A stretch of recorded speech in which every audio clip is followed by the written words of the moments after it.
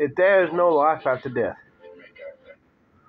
No, if love is not eternal, transcending life and death itself. So what? It's just a consolation prize. If all that happens is you live, you die, game over. If all you're gonna get out of this life is one extremely short duration of happiness and love between two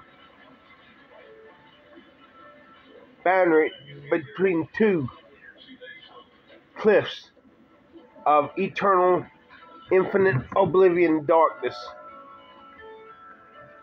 Sure, it feels good to love other people, but it's not gonna last forever. So it's just a fucking consolation prize. So what you do? Take the Bible's advice in Song of Solomon.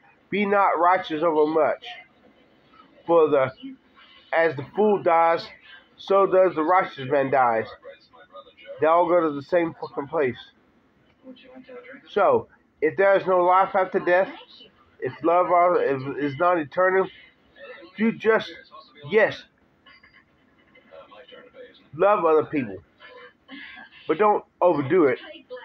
Don't sacrifice your happy life to make everybody else happy. Yes, make some sacrifices, but have some boundaries. No, I'm going to have this to make me happy. And screw everybody else.